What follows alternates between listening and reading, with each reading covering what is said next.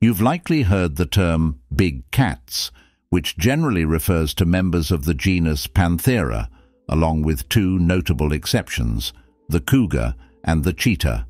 Together, these animals represent some of the most successful carnivores on the planet, with over 70% of countries having at least one big cat species as a top predator. This widespread dominance is no small achievement. In fact, the lineage of big cats stretches back millions of years, with the first emerging during the late Miocene, roughly 6 million years ago. However, big cats aren't the only formidable carnivores out there. Another well-known group, the Canidae family, commonly referred to as dogs, includes domestic dogs, wolves, coyotes, and foxes. Like big cats, canids have a global presence, but unlike their feline counterparts, most canids are smaller in size. Even the largest wild canid today, the grey wolf, is only comparable in size to the snow leopard, one of the smallest big cats. This naturally raises the question, where are the big dogs? The answer is simple yet fascinating: they're long extinct. But once upon a time, giant canids roamed the earth, thriving and dominating their ecosystems. The most fearsome and massive member of this group was the ancient bone-crushing Epicyon.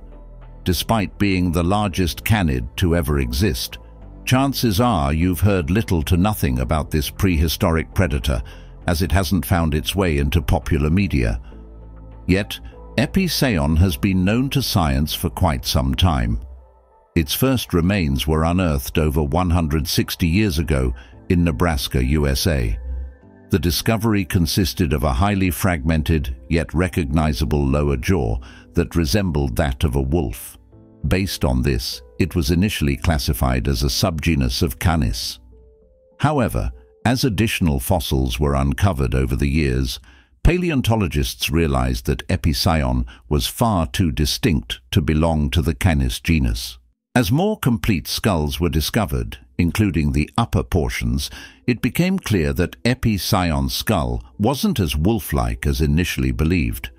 In fact, its head, with its enlarged and specialized premolars, bore a closer resemblance to that of a lion or hyena rather than a wolf. However, while its skull set it apart, the rest of its body was still distinctly canine in structure. This raised the question, what exactly was this mysterious creature? The answer lay in its unique skull. The specialized premolars and the robust nature of the jaw were hallmark traits of a specific canid subgroup known as the Borophaginae. This subfamily is one of 3 that make up the larger Canidae family and includes 66 species, all characterized by powerful teeth, shortened jaws, and the presence of a 5th toe. Members of the Borophaginae roamed prehistoric North America for over 15 million years, ranging dramatically in size, from animals smaller than foxes to those larger than grey wolves. Epicyon was the largest of them all, so massive that its name translates to more than a dog. Interestingly, not all Epicyon were true giants. There were 3 recognized species: Epicyon saevus, Epicyon elurodontoides, and Epicyon haideni. Both saevus and elurodontoides were smaller, more slenderly built species, while haideni stood out as the true behemoth of the group. Relatively speaking, even the smaller Epicyon species were quite formidable, with adults often weighing twice as much as a German shepherd. However, Epicyon haideni was the true titan of the group. Fossil evidence shows that fully grown individuals routinely measured an impressive 2.4 meters in length and stood about 90 centimeters tall at the shoulders, making them as long as a grizzly bear. This massive frame translated to an average weight of 100 to 125 kilograms, comparable to large jaguars. Yet, Epicyon haideni also displayed a significant degree of size polymorphism, meaning individual sizes varied widely. One exceptional specimen, based on measurements of a giant humerus bone, belonged to an adult estimated to weigh a staggering 170 kilograms. This made it the heaviest known canid, rivaling the weight of a medium-sized lion, the second largest feline species. This immense size allowed Epicyon to hunt larger prey than most canids, both extinct and living. But size wasn't its only advantage. Epicyon also had a ferocious bite that set it apart from most other predators. Along with its enlarged premolars, it had exceptionally large canines positioned unusually close to the back of its lower jaw. This unique placement helped concentrate immense force on the tips of its canines during a bite, delivering devastating damage. This lethal bite was further enhanced by powerful jaw muscles and robust jawbones, making Epicyon a predator in a league of its own. Estimates suggest that Epicyon had a bite force exceeding 16,000 newtons, comparable to that of large American alligators. With this immense power, it could easily pierce the skin, flesh, and bones of its prey, likely targeting vulnerable areas such as the neck, head, or spine to deliver a swift and fatal attack. Analysis of its teeth and the habitats it occupied indicates that its diet included camels, horses, and even rhinoceroses. For these larger prey, it's believed that Epicyon may have relied on pack hunting, as evidence suggests it was likely a social animal. This theory is supported by the behavior of other Canidae family members, nearly all of which are known to be highly social. All living canids exhibit a higher degree of sociality than most other animals, and many also cooperate in hunting, with exceptions like the red fox and maned wolf. Beyond theoretical parallels, fossil evidence supports Epicyon's social tendencies. Its remains are among the most common of Miocene predators in North America, a level of abundance typically associated with animals that exhibit pack behaviors. The structure of Epicyon's body also provides indirect evidence of its social nature. Unlike most canids, it was built more robustly, with heavy, stocky bones supporting its massive frame.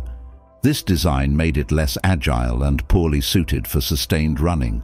Instead, it relied on short bursts of speed, which would have made cooperative pack hunting an advantageous strategy to compensate for its reduced endurance. Together, these traits paint a picture of a powerful yet social predator that thrived in its environment. It's also possible that Epicyon was a solitary hunter, and if that were the case, it would still have been highly successful. Likely it would have specialized in targeting slower and larger prey than its competitors. However, whether hunting alone or in packs, Epicyon had one trait that set it apart: its remarkable bone-crushing abilities. As noted earlier, Epicyon had an incredibly powerful bite, but its teeth were equally specialized. Its premolars and thickened molars were short, pyramid-shaped, and wide at the base, resembling the teeth of hyenas, which are famously adept at consuming bones. Paleontologists believe Epicyon likely shared this ability. Its robust skull and powerful jaw muscles would have made it easy to crunch through bone, granting it access to the nutrient-rich marrow within. This resemblance to hyenas is an example of convergent evolution, as the two species are not closely related but developed similar traits to meet similar needs. Evidence of this bone-eating behavior comes from fossilized feces containing significant amounts of bone, confirming that Epicyon could scavenge and make the most out of every kill. This trait would have been particularly advantageous during times of scarcity, allowing Epicyon to exploit resources other predators might have overlooked.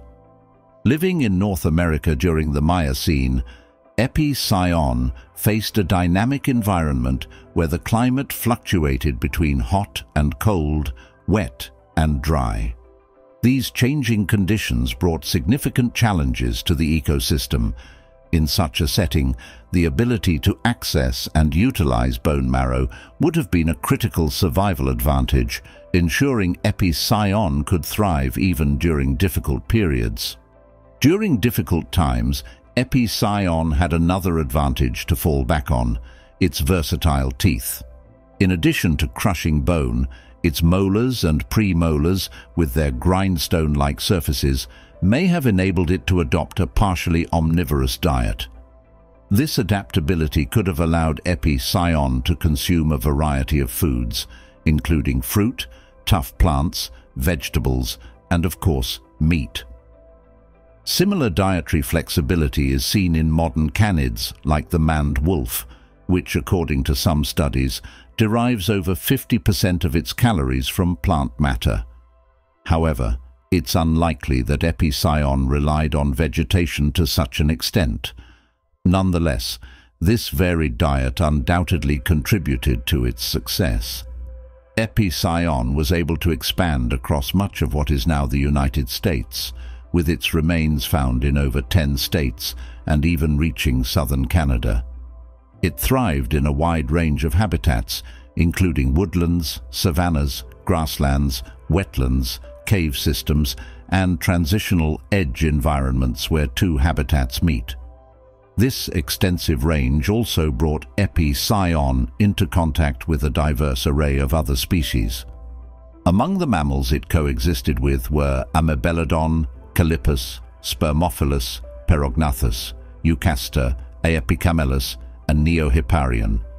It also shared its environment with numerous reptiles, including alligators, rattlesnakes, vipers, boas, and king snakes.